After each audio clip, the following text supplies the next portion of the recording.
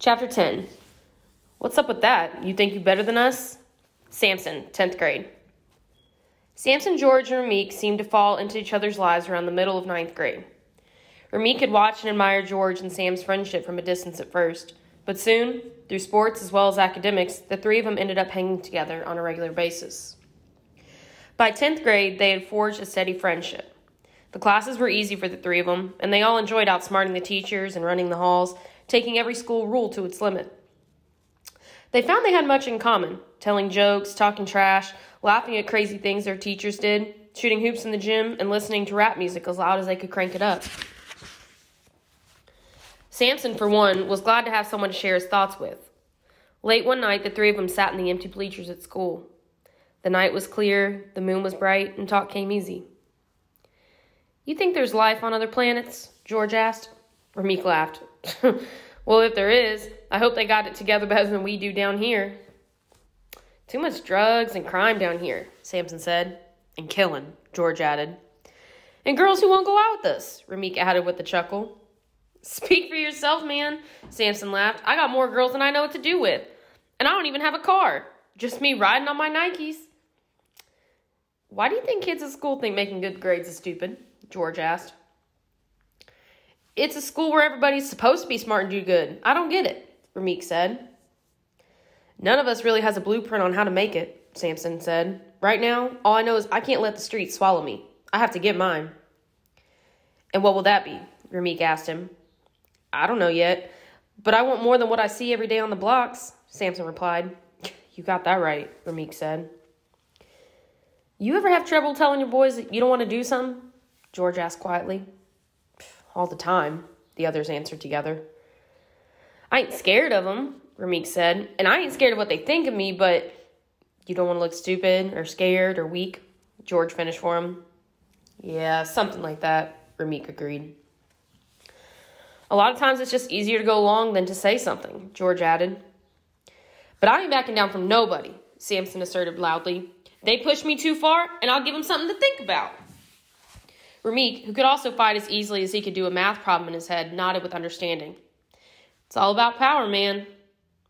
"Sometimes it just feels good, you know? That rush you get when you're connecting with somebody's gut, or when you're getting away with something wrong. You feel me?" Samson asked. "Yeah, man, I know what you're talking about," Ramik replied.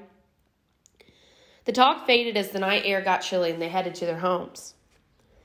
Samson remembered that conversation well a few weeks later when he walked with a friend named Frank down Ludlow Street one rainy night. They passed by what used to be Twin City Skating Rink, once known as the hottest rink in Newark. People had traveled from all parts of Newark to be a part of the skating crowd. It was only 1 block away from the Dayton Street projects. "Too bad they closed the skating rink," Samson said with a sigh. "Good music, slick skates, plenty of fine girls hanging around too." "Yeah, man, but the police got tired of breaking up fights or taking reports from kids who got beat up or got their stuff stolen."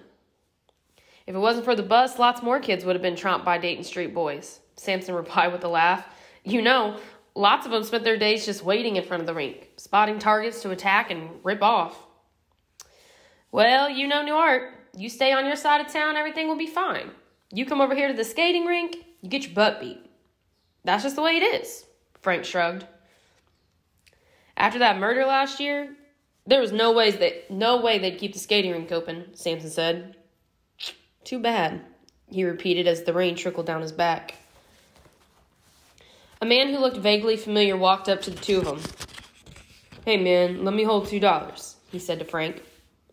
"I don't got it," Frank replied. "Man, I know you got $2. Don't play with me. Give me the money." "I don't got it," Frank repeated loudly this time. Without another word, the stranger, who was wearing a black, goose-down jacket, lifted up his shirt and pulled out a gun. Samson tensed, ready for whatever he would have to do. "What about you?" the man asked. "I know you got $2. Very calmly, Samson replied, "I ain't got it, man." Samson knew firsthand that many people in the neighborhood were desperate and wouldn't think twice about taking his life. "What if I shoot both of you?" the man asked them angrily. "I could shoot you right now." Samson and Frank said nothing, but turned and walked away. Samson waited for bullets to slice through his back, but he heard nothing but his thudding heart and the falling rain. Samson thought back to the days of his kung fu lessons with Reggie. It had all seemed so simple then. Forget about outside problems, Reggie had said. Concentrate your thoughts on a positive flow of energy. But Samson knew he needed more than positive energy to escape angry men with guns. He felt trapped. Several weeks later, January 19 to be exact, Samson was celebrating his birthday with some friends. They decided the best way to do that was with a little beer and a little liquor. So they drove around Newark looking for a place to park and get right. Yo, man, it's your birthday, a dude named Hawk said. Light up and let's celebrate together. He gave Samson a package of what appeared to be cocaine. Word up, Samson replied, not committing himself either way. Hawk suggested, let's make a wooly. Samson knew what a wooly was. He watched as Hawk took the tobacco out of a regular cigarette and then mixed it with the cocaine. Then he wrapped the loaded cigarette back into its paper. Hawk lit it, then passed it to the guy sitting closest to him. The dude took 2 puffs, then zonked out. His head bounced against the back of the car seat. Hawk then offered it to Samson. It's your birthday, man. We love you. You go now. Samson hesitated. Even the smoke from the thing was making him feel dizzy. Nah, man, that ain't me, he declared. Samson wasn't tempted to do drugs the way many of his friends were. He'd seen too much destruction and devastation in the lives because of that. And he didn't like feeling out of control. What's up with that? You think you better than us? Hawk replied angrily. Nah, dog, I'm just too faded right now, Samson said. Besides, you know I don't get high. They didn't like it, but they backed off, mostly because very soon all of them were too high to care. Samson jumped out of the car and left them there, glad to be able to breathe fresh air and celebrate his birthday with a clear head and a clean conscience. But it was hard for him. He knew his options were limited. He was reaching a point in life where the despair and negativity were threatening to take over his life. A few months later, on a hot summer day, Samson and a guy named Spud were kicking it on the corner. They were dressed like most of the boys in the neighborhood. Jeans, sneakers, and white tank tops. The two of them had been friends ever since they were in Mrs. Davis's 3rd grade class together and had played in the same Pop Warner football team. Summer days were long, and summer programs didn't exist, so the two of them were left with lots of times and nothing to fill it with. Yo, man, I got a way for us to make some money, Spud said.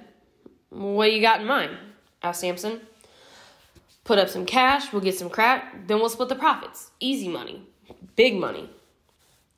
Sounds good, man, but I don't know. I don't want to get caught up in no drug stuff, Samson replied. It's not like drugs will dry up and die if you don't participate, man, Spud told him. Yeah, you got that right, Samson said. He sure could use the money, and it would be nice to help his mother and family. Finances were tight around the house. His mother was always struggling to find ways to pay the mortgage, keep the electricity on, and feed all the children. Don't worry about it. Everybody's doing it, man, Spud said. Come with me tonight up to Harlem. I'll show you how it's done. Samson agreed, and late that night, the two of them took a train all the way uptown to Harlem in New York City. They brought a girl with them so they wouldn't look too suspicious. They walked to an apartment where a man stood in the doorway wearing a gun and a holster. He patted him down like Samson had seen cops do on the street. They entered a tiny room inside of the house. It was filthy. Bags of drugs were piled on the table. Men with large guns stood all around, ready to shoot in an instant. To Samson, it looked like a scene from a movie. Spud and Samson passed their money to the men, and in return they were given a plastic bag of crack cocaine. This was the first time that Samson had ever picked up drugs. As they stepped out of the house, Samson looked up and noticed the misty rain glistening in the streetlight. What have I got myself into? He thought painfully. Easy scored, Spud said, seemingly unaffected by the horror of the situation. Hey, man, I'm out of here, Samson said suddenly. You take all the money, all of it. This ain't me. Instead of complaining, Spud just shrugged. Catch you later, man. With that, he disappeared into the night. Samson went home, relieved that once more he'd been able to navigate the delicate road between what was right and what was real. I often imagined myself in a different world, one not filled with murder, drugs, gang, crime, and negativity. But that was only my imagination, not my reality. Regardless of where I turned, there was always another malignant situation brewing, waiting for the right moment to take my life. In spite of all that, I chose to turn away from the drug scene. I saw too many friends and family members succumb to its powerful destruction. When youth in my neighborhood looked for an outlet of expression, drugs were always easily available. Getting into the drug game was as easy as buying a ticket for the train or bus. But that was a trip I didn't want to take. If the way I managed to turn down drugs sounds like it wasn't extremely difficult, don't get me wrong, it was. Not only was it really hard, but it was continuous. Every single day offered options to give up and give in. I saw many of my friends buy new cars, jewelry, and clothes with drug money they had earned. It would have been so easy to give in to the drug-induced, mind-numbing relief from the problems and despair all around me. I was driven and had to remain strong to avoid all the temptations. I couldn't help but wonder why more wasn't being done to prevent the surplus of drug trafficking in urban neighborhoods like mine. It seemed to me like nobody really cared. The political powers were aware, but never fully committed themselves to making a difference.